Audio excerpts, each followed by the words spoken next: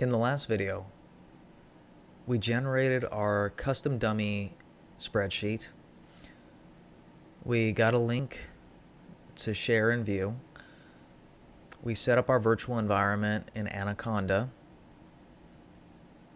And then we opened up the VS Code IDE. And that's where we're at right now with our virtual environment activated. Next, we're going to install the required libraries for this project, which is Pandas, Flask, and Flask RESTful. If you don't already have these installed, go ahead and follow along with me in the command line. I'm going to clear this, and then I'm going to say pip for the first one, install Pandas. And go ahead and wait for it to install.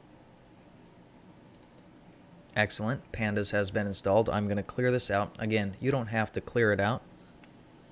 Next, I'm going to say pip install Flask with a capital F.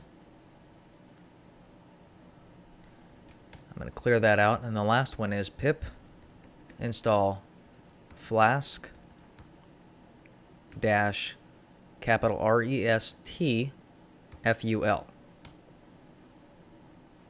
And that's all there is to this video.